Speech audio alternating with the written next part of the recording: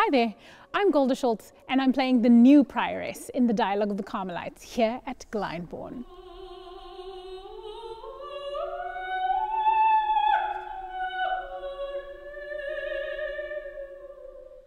At the height of the French Revolution, Blanche de la Force tries to escape the violence by becoming a Carmelite nun. But the convent walls cannot keep out the horrors, and we're all soon forced to make an impossible choice: abandon our faith or die at the guillotine.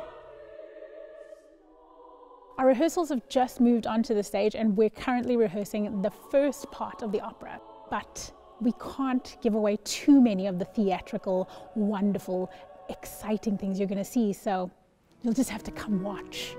So that gets sucked in, Yeah. curtain down. Oh, great. Yeah? The first 3 weeks of rehearsals were really fun, actually, surprisingly, because it's a story that has a lot of death at the end of it. I'm sorry, spoilers. But we've had a lot of fun. We've really been getting to know each other, and Barrie and Robin just really wanted to build this wonderful community of great, fabulous women making music together. Because this is such a serious opera, because we know what's going to happen to these women, it's important that we have to, in the room, have fun. Having to deal with that inevitability, you kind of do have to take a very comic look at your own life and be a little comical from time to time. It's important because that balances the deep angst and brevity of what we're talking about.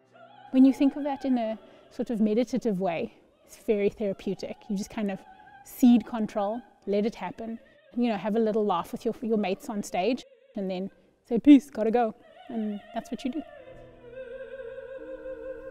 Great, thank you. Peace.